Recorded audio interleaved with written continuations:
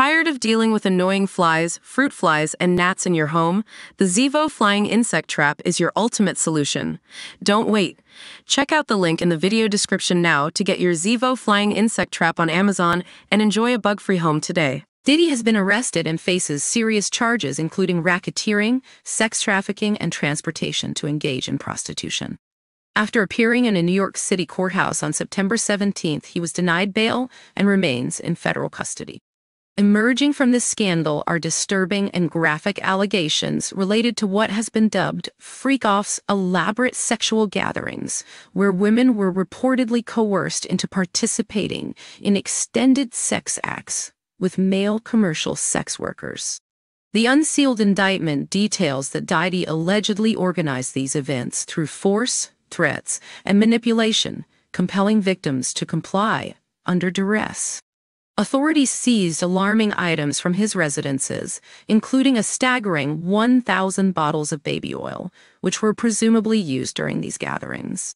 Reports suggest that Diddy was not just a passive participant, but was actively involved directing, and at times recording these events, all while transporting sex workers across state lines and internationally. Earlier this year, his home was raided, unveiling shocking behavior captured on surveillance footage from 2016, where Diddy was seen violently confronting his ex-girlfriend, Cassie Ventura. In the wake of that footage, he admitted to hitting rock bottom and took full responsibility for his actions. As the indictment reveals, Diddy's freak-offs involved not only consent violations, but also the distribution of controlled substances to keep his victims compliant. His associates allegedly facilitated these events by handling the logistics, including booking accommodations and securing supplies.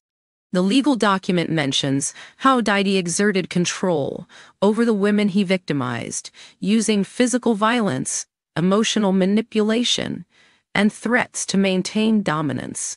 It's distressing to learn that witnesses to these horrific events were also subjected to threats, including violence, to ensure their silence. In response to these serious allegations, Diddy's lawyer, Mark Agnifilo, asserted that Diddy intends to plead not guilty and is prepared to fight vigorously for his defense. As this case unfolds, we will continue to monitor developments.